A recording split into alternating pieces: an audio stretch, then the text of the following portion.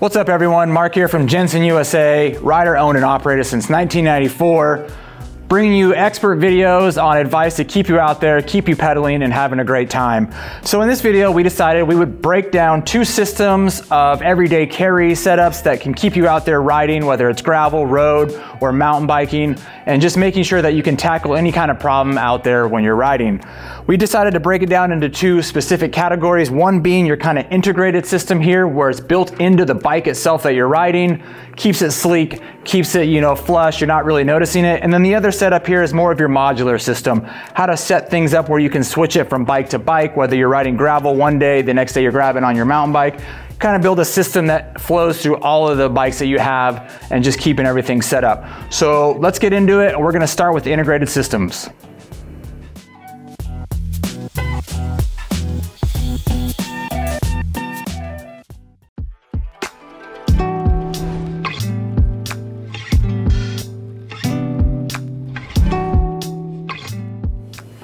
All right, so for some riders, you may want your EDC setup to be integrated into your bike. You don't really want to put it on a water bottle cage. You don't want to put it into a sleeve and slap it to your frame. Maybe you want that nice sleek look on your bike so that your bike looks exactly how it was supposed to be without even noticing there's tools in there.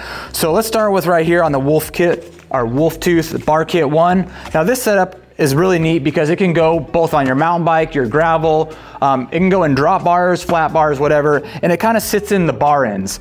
With this setup, you're gonna get everything from your chain tools to having plug systems in case that sealant isn't working properly, and it's really sleek. It sits right into those bar ends. You won't notice it's there, and it's easy to access with a little bit of extra storage system as well. So this is a really sleek setup. If you're looking, maybe you're riding gravel or mountain or road, this kind of fits in all of that system. Really integrated, you don't really notice it's there. It almost just looks like a nice, aluminum anodized type of bar end there. So pretty slick system there. Next up here on integrated systems, which is a really popular one here with Jenson USA, and that's the OneUp EDC kit. Now, this has multiple uses, which is really cool here. The one way you can do it, like Preston here does on his bike, which is really sleek, is you can actually sit it into your top cap. And what you do is you use this tap system right here. I don't know why I yelled that so loud, it kind of just came out. But you use a tap system here, you go right into your steerer, and then you use like this top cap system. What this basically does is it sits right up into your top cap, and you don't even notice it's there. So it's sitting in there, it's sleek, you don't notice it from the side, even top down. It kind of just looks like it's a part of your headset and everything. So it looks really, really good. Now with these integrated systems, the benefit here is it keeps everything all in one. It's not, all over the place. It's not something you're gonna drop out or you lose out on the trail, like maybe something that you put in a water bottle cage or something like that. So it's kind of all in one, but with those come with a little bit heftier of a price tag. It's kind of everything that's already there. You don't get to kind of pick and choose. So that's why we decided another really important aspect of EDC is getting into the modular systems, which we'll get into right now. And we'll start again with this OneUp EDC because it has a way to become a part of a modular system if you don't want to integrate it into your bike.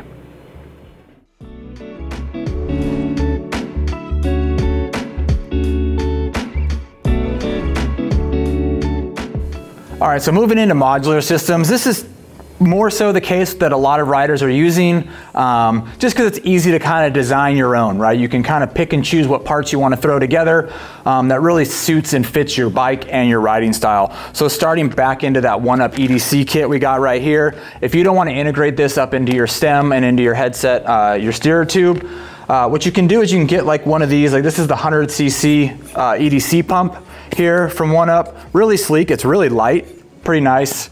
But what's awesome here is if you can pop this bottom cap here, and that tool setup will sit right there in the bottom. Now how this attaches to the bike here is it comes with this little adapter setup. You'll throw this right underneath the water bottle cage and hook it right on there. This kind of plugs in. It's pretty solid. It's even got an extra little rubber strap here to hold it all together. And you can build that. And maybe the 100cc is just too big. You're like, I don't want to have that big of a pump. The cool thing is they also make a 70cc pump here. The thing is though, is you'll have to take off this little extra compartment on there. And it's, again, kind of modular, that system, to build it all together, but it still sits on that water bottle cage. It's sleek, but fair warning, when you're dealing with these modular setups here on your bike, they're not integrated in the sense that they're gonna bounce around. You may be riding gnarly enough that you may lose one on the trail. So just be aware of that when you're building these setups, that they're gonna be moving around. Make sure to check them when you're out there riding if you're getting through some, gnarly rock stuff or whatever, and just make sure you still got it throughout the whole ride, because it would suck to get so far down the trail, realize you lost the stuff way down and have to go back and find it, or something break and realize you just lost it down the other side of the trail. So just keep that in mind when you're building something like any of these modular systems. Maybe the OneUp system isn't for you. You're like, I want some CO2 setup. A great setup we got here is this Muc-Off CO2 inflator. I love this setup. It's it works really well, it's dependable. They make both a mountain bike setup like I'm holding here, but they also make a road setup, right? If that's more of your style of riding, so you can kind of pick and choose and set that up. And you're like, okay, well, where do I put that? Two cool options we got here is we have this Lezyne setup right here. Now with this one right here, it sits right in your water bottle cage. If you're running like a 2-cage setup on a gravel bike or a road bike, maybe you're not gonna hydrate very much, you can throw this into 1 cage, or maybe on a mountain bike you're wearing a hip back with a bladder or a backpack with a bladder. You can take up that water bottle space and kind of load this how you see fit.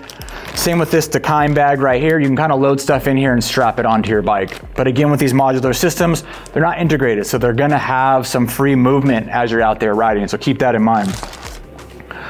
Also for that EDC setup, you want to keep those tires inflated, you want to keep things going. You also want to be able to work on that bike in case something goes wrong. So 2 of our top choices here at Jenson is, first off, our foundation multi-tool here. This comes at a really great affordable cost here, and it has basically everything you need. It's super smooth. When it comes to pulling things out, you're not sitting there breaking your fingernails when you're out there on the trail trying to get that one type of tool off your multi-tool out of the way so you can get it to work. It flows smoothly. It's got everything compacted. It'll sit both in the Lezyne bottle holder or in the Dakine bag. The other one here is the Crank Brothers M17. I like this. It's really lightweight. You're getting a lot of different tools here. You're getting your chain brakes and everything else all set up here in your EDC. So importantly here with your EDC setup is making sure that you're prepared to tackle everything out there on the trail. Along with all this airflow stuff, I almost missed it here, is like the darts here, right? So you want to be able to plug those kits.